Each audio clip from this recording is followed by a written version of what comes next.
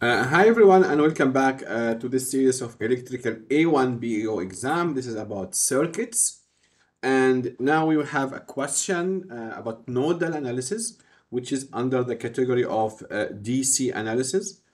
And this question is from basically December 2022. So this question is after the pandemic, and I will try to solve in the coming few days some of those questions that appears in the exams after the pandemic. So that is a nodal analysis question. Okay, and how do I know that? It says use node voltage method. So you have to use this method to solve for the questions. Then you need to find basically V out, which is this voltage here, and I delta.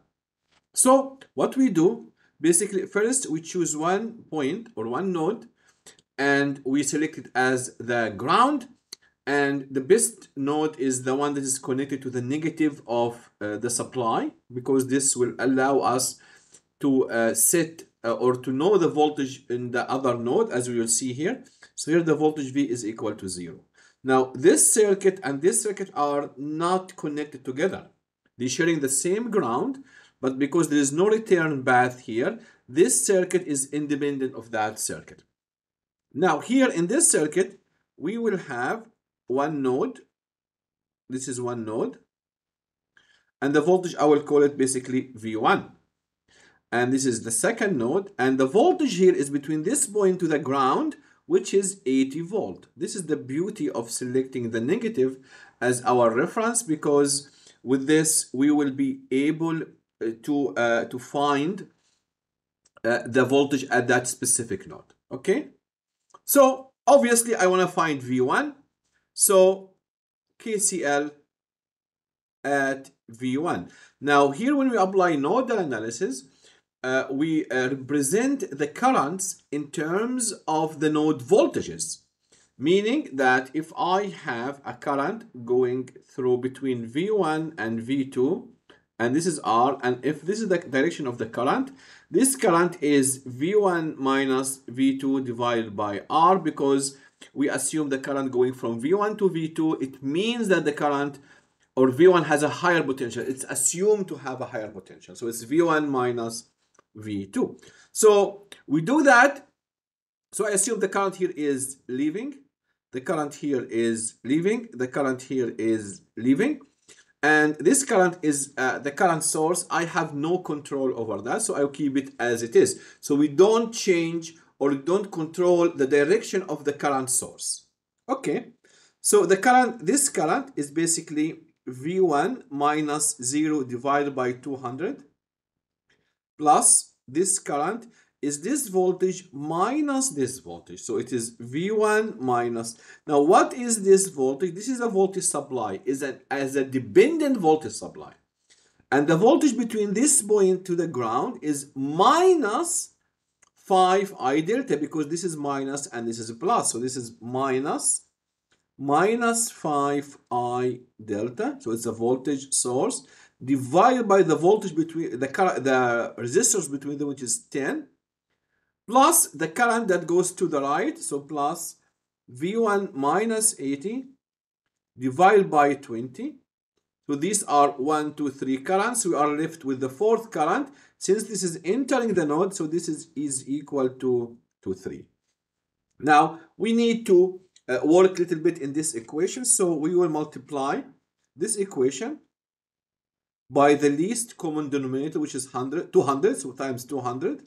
This becomes V1 plus 20, V1 plus 5I delta, plus 10 V1 minus 80 equal to 600. So we will have V1, 20 V1, 10 V1. So we have 31 V1 plus 20 times 500 I delta minus 800. So this will go to the 1400. And this is my first equation. Now, this is one equation, two unknowns. So I need to get rid of I delta. But I delta is the current that goes between V1 and 80. So I delta is equal to V1 minus 80 divided by 20. So we will substitute, this is equation 2. So I will substitute 2 in 1. So we will have 31 V1 plus 100 divided by plus 100 divided by 20. V1 minus 80 equal to 1400. So this becomes 31 V1 plus 5 V1 minus 400 equal to 1400. So basically 36 V1 is equal to 1800. And from this we found V1 is equal to 50 volt. So in nodal analysis, we need to find all node voltages, and this has happened now. So we know V1, this is 80, and this is 0. Now we can find our unknowns. So what are our unknowns? The first one is V0. Remember, that is the ground, and all of this is my V1, and this is 80. Obviously, V1, which is the voltage between this node to the ground, is the same as V0. So your V0 is equal to V1 is equal to 50 volt. I delta is equal to V1, which is 50, minus 80, the other voltage on the other side, divided by 20, which will give me minus 1.5 amps. So that is the first part. Second, it says calculate the current in each branch. Okay, so we have 1, 2, 3, 4, 5, 6, 7 branches. So we will calculate the current in each branch.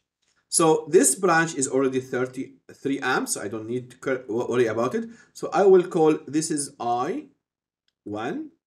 So my I1 is equal to the voltage, which is 50, divided by the 200, which is give me 1/4 amp. Then I will have here my I2.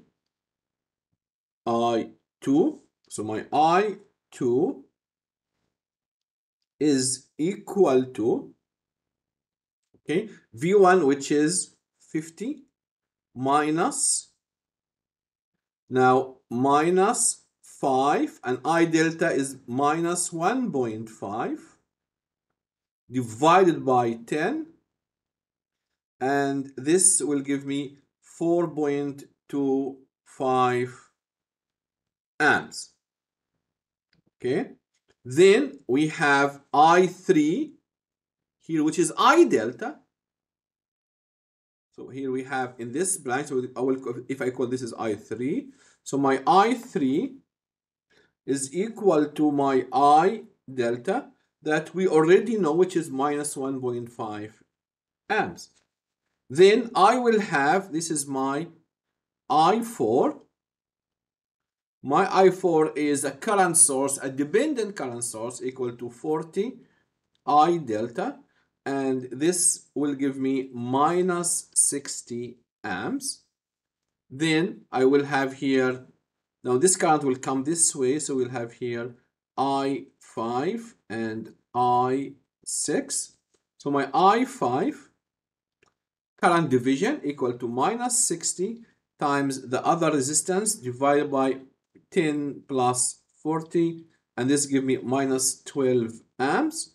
So if this is minus 60 amps, enters here minus 12 amps, so the current here will be I6 is equal to minus 40 amps, just KCL.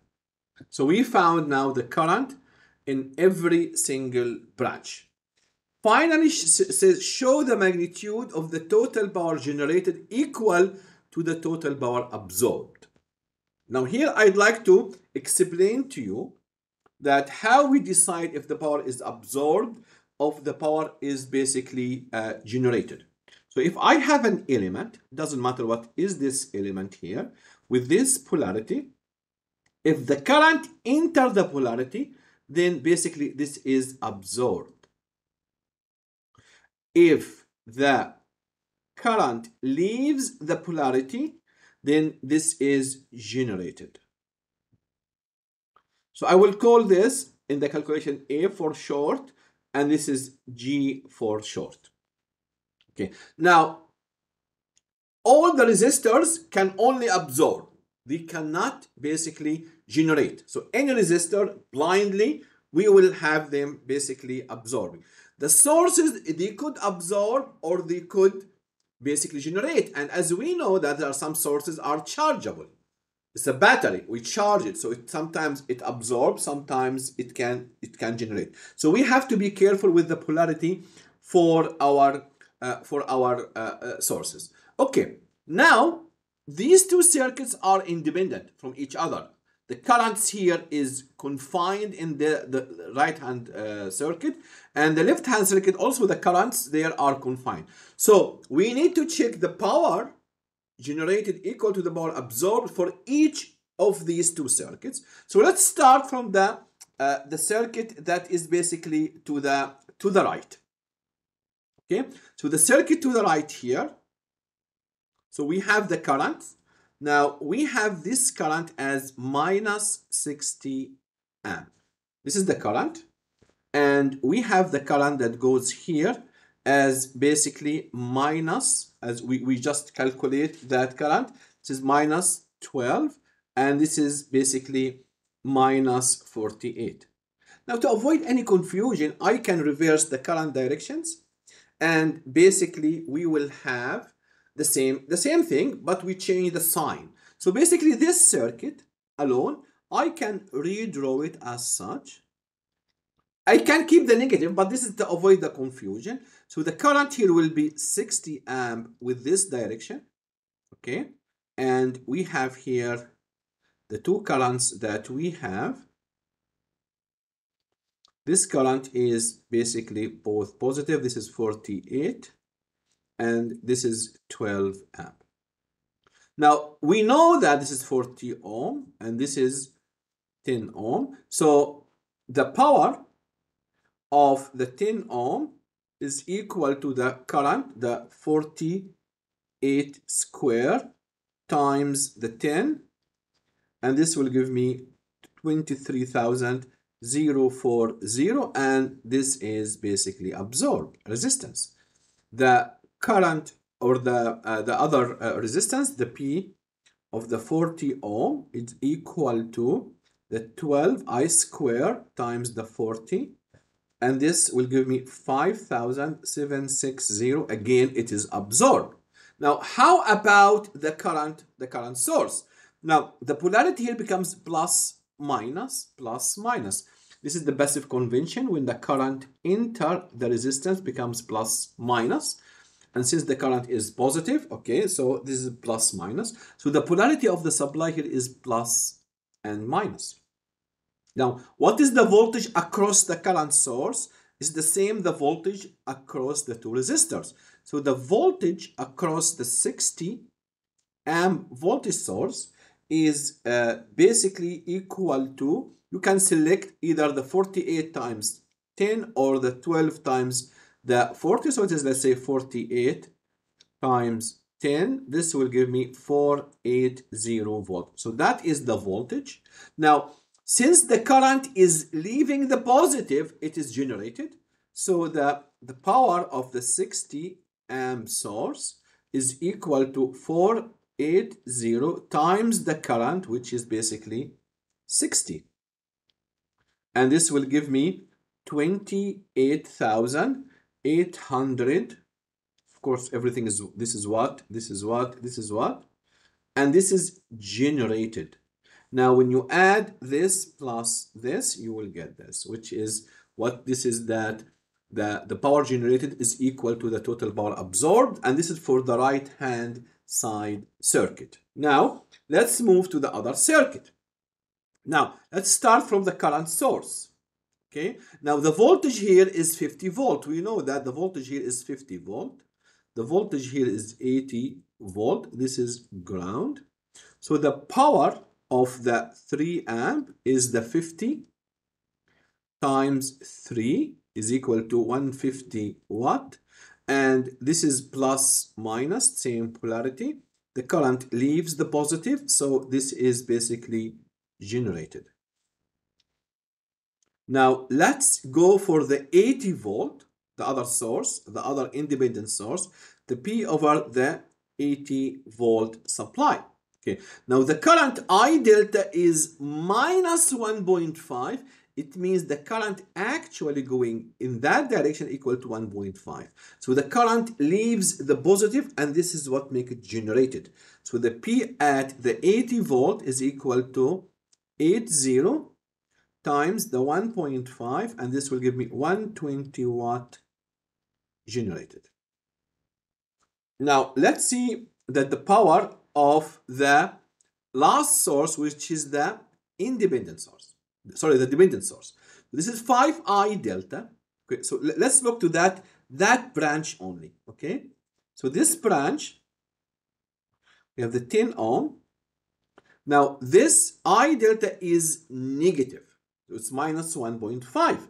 Okay, so I will make it positive, but I will reverse the polarity. This becomes plus minus, okay, and this equal to 7.5 volt. Now the current is going, this is 50 volt. We found the current in the 10 ohms. The current in the 10 ohms I2 is 4.25 and is going in that direction. Okay, so the current is going in this direction, and this current is basically, as I mentioned here, is equal to 4.25. So this is 4.25 amps. So the current enter the positive. Okay, if the current enter the positive, it means it is absorbed, basic using this convention. If the current enter the positive, it means it is absorbed. Now, one thing here very important to mention, that when we apply this convention, make sure that the current and the voltages are positive. Okay, then you will have no confusion. If they are not, make them positive, as I did here, by for the current reverse the direction to make it positive, and for the voltage reverse the polarity to make it positive. So this will avoid any confusion, like what I did here.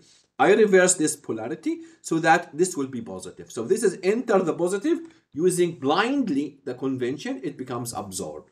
So the power of basically this source, which is 5I delta, is equal to 4.25 times the 7.5, and this will give me 31.875 watt, and this is basically absorbed. Now we are left 1, 2, 3 resistors. So the power of the 200 ohm resistance is I square R. Okay, so and I know I is 0.25, so this is 0.25 square times 200. This is already calculated from the previous step, and this will give me 12.5 watt, and this is absorbed. The P of the 10 ohms is equal to the current, which is the 4.25 square times the 10, and this will give me 180.625 watt, again absorbed. And finally the P of the 20 ohms, and this is equal to the 1.5 or the minus 1.5, it doesn't really matter because we are squaring this, times the 20, and we know that for all the resistors, as I mentioned, always it is absorbed, and this will give me 45 watt absorbed. Now if you add the generated 150 plus 120, this is indeed equal to the 31.875 plus 12.5 plus 180.625 plus 45, and this is equal to 270 watt. The power that is generated is equal to the power that is basically absorbed. And this is the end of this question.